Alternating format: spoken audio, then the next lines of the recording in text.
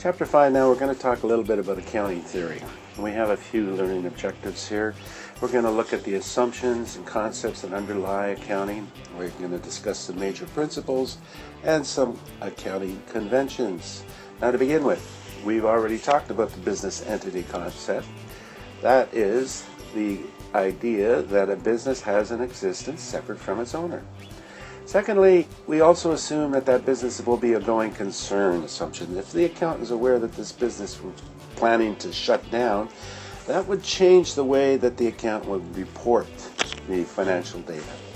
Speaking of financial data, we use the dollar as a stable unit. We don't increase it for inflationary purposes.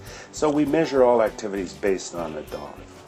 And when we report, we have to divide the entity's life into economic periods, in months or years, and so that we can report the financial activities for a particular period.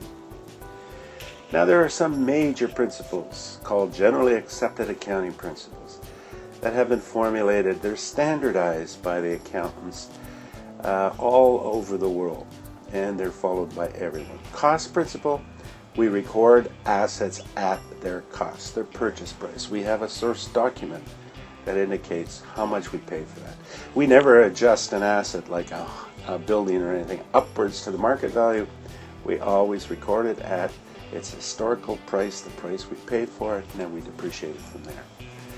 The revenue recognition principle we already came across. That states that the accountant recognizes revenue when the entity earns that revenue, or by selling the product or providing a service. This is the accrual-based type of accounting as opposed to the cash-based.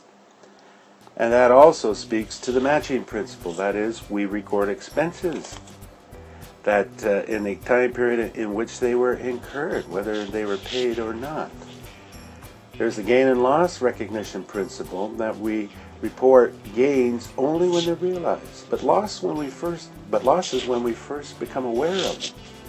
And the full disclosure states that information that may not be financial but may be important, such as a lawsuit or something like that, should be disclosed by the accountant in the form of a note at the end of the financial statements.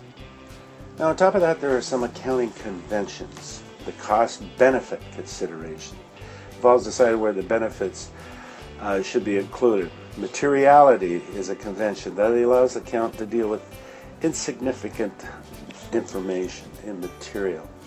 Conservatism means we're cautious or prudent in making sure that assets and net income are not overstated, because any overstatement can lead to potential investors.